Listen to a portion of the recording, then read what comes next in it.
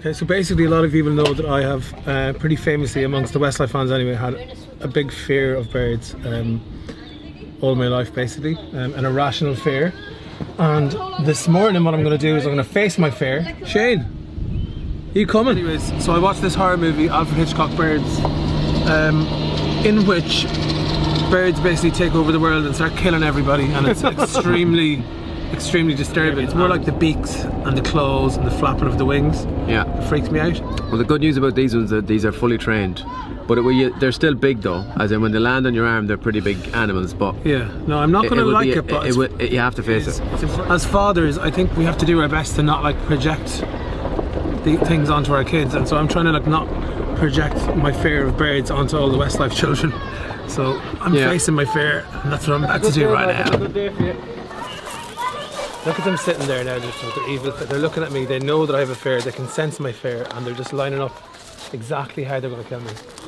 Oh, hang on now. Whoa. One of them is already trying to get out to get me to shreds in a second. How do you feel? Like, do you feel really nervous? Freaked out a minute ago.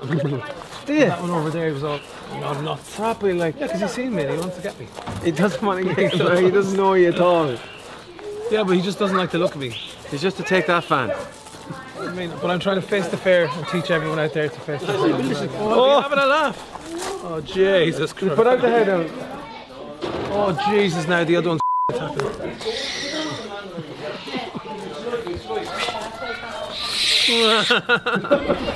Okay, so it's going okay so far. But the beak was always part of my fear. And it's just been like picking my hand with the beak.